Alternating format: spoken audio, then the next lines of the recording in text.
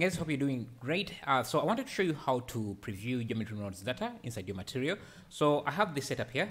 It's a rock generator. It looks like that. And I want to just show you how you can preview the data using a shader and yeah, in your preview here. So what you need to do is use the store named attribute, which I already have here. And I'm putting it at the end of the tree. And then I have a set material that I'm going to use to preview the data, and so I want to preview the edge angle position, anything that you want.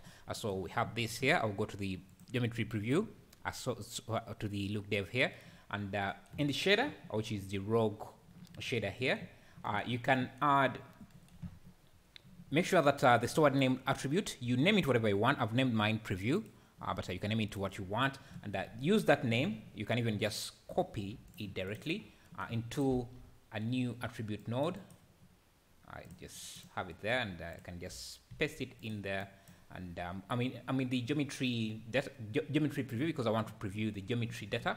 And then now if I go use Ctrl Shift and click this node, I should be previewing that. I'm able to do that because I have geometry. I have the node wrangler add-on enabled, so I can just Ctrl Shift click on any node, and I'll be able to preview it. So let's go back to this.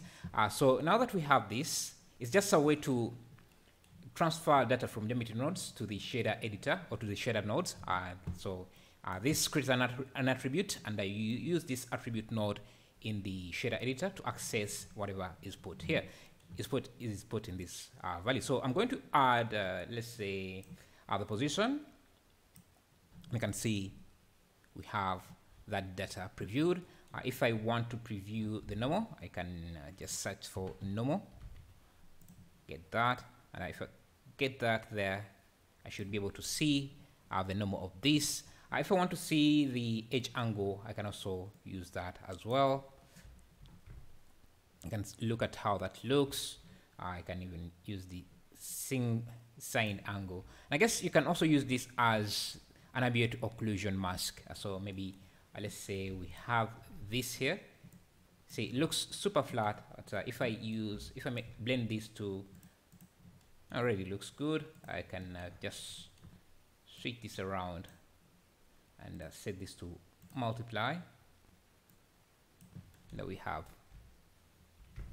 some rock. Now you can do the shader stuff you want to do here.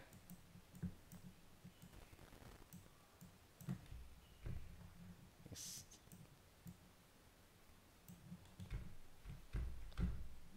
Like that. So very, very powerful way to do things. Thank you.